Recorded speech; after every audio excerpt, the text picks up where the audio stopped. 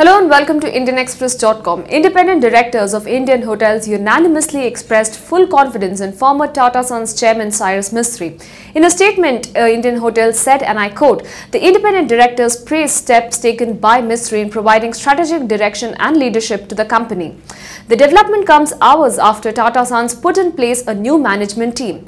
Meanwhile, Ratan Tata, who is the interim chairman for the next 4 months, has put together a team of 5 executives, including 2 former Mistry advisors.